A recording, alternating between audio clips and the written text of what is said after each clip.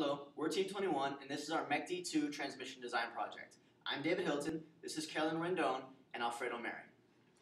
Okay, so for our problem statement, we had to design a transmission unit that could take 6 horsepower, the input RPMs at 1120, output at 70. The input and output shafts had to be aligned and turning in the same direction. The smallest possible volume and weight is what we wanted out of this, with very high precision applications and deer light shocks, operator room temperature. Also, cost is not a critical parameter for our design. Applications. So transmission like the one we designed is already being used today, and it is basically applied to any speed reducing transmission that where it's needed, since this would be also considered a transmission that would maximize torque.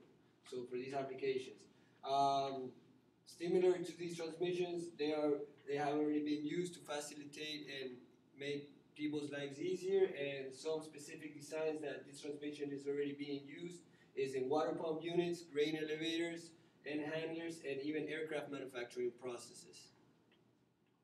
The environmental impact, since this transmission was designed with solely like recyclable materials, this was already going green and kind of like a good thing for the environment. Also, while designing the transmission, noise that it would produce was also taken in consideration, and the impact to the environment will then be a positive one, since it is more easier and more efficient manner to perform a task and for it to be accomplished.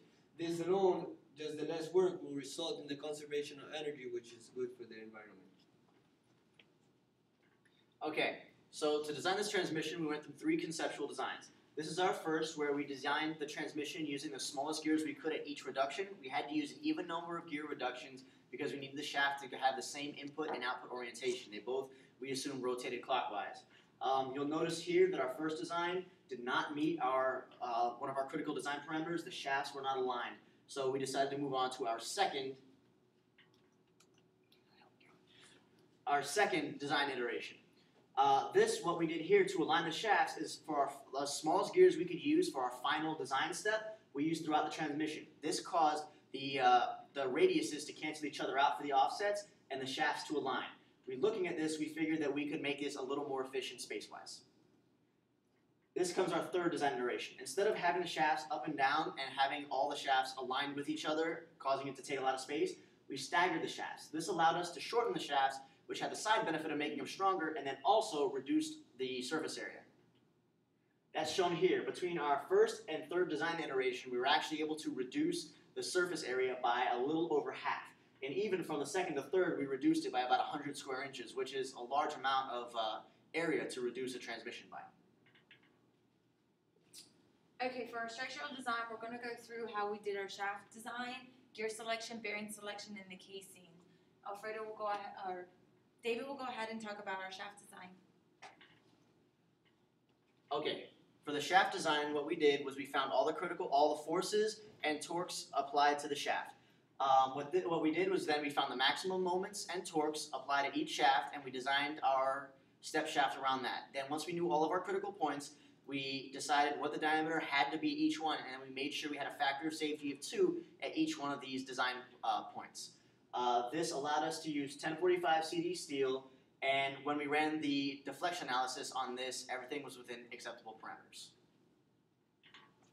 For gear selection, at the beginning of one of our designs, we had chosen the helical gears, since precision was one of the key factors for our design, and noticed that they wouldn't take the loads that we had to apply to them. So we ended up having to choose spur gears, and we did this by following AMA procedures, and for both the bending stress and contact stress for both end pinion and the gears. And since we had to do 4 reductions throughout the 1120 to 70 RPMs, we ended up using gears of 84 teeth and pinions 42 teeth throughout 4 times. That made the reduction. Once the gears and the shafts were done, then we were able to move on to choose our bearings. We went with cylindrical bearings for our final design. They were pretty easy because it only had a radial load. We had no thrust load in this application, and we chose our Timken bearings. We had our part numbers both for our larger one and our smaller ones. And then now the cost analysis. We had 6 bearings at $70 a piece, and then we had about 4 bearings at $63, and our 4 gears, the 84 teeth gears, about $335. Our pinions were $185. We had 5 shafts at $1164, with a total cost of about $2,800. So today's machines, they use many fluids, many oils to be maintained, but a gearbox requires some special things that other machines might not need. Due to the gear movement inside, a gearbox oil would have some kind of foaming. This foaming has air, which in a way is compressible, so when gears they attack each other with this foam, you need an additive basically to prevent foaming. You need an additive to prevent rust. You need an additive that is high resistant to pressures that you feel in between gears. So basically, that is what we designed our transmission to be. It is designed with a half oil bath, what they call, and with the movement, it would dissipate to all the gears themselves. Now, we have the casing was designed also for very easy maintenance and servicing of the transmission, since we have a top cover that would come off, and then we would have some bolts right here that would just remove, and we can slide the shaft. We have what they call bearing blocks, and the bearing blocks, once you remove them, we can slide the shafts out. Very easy to service, and then these inside you would not be able to get to, because unless you get the gas out, since this would be very determinate how the loads will affect them down the road. So in conclusion, we designed a transmission that would take 6 horsepower and reduce the RPMs from 1120 to 70 RPMs. This is a 16:1 reduction.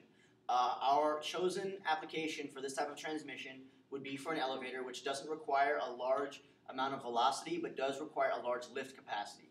This would allow our transmission to basically, from our casing, where it's a square case, to be mounted easily on a building and then used for the elevator transmission.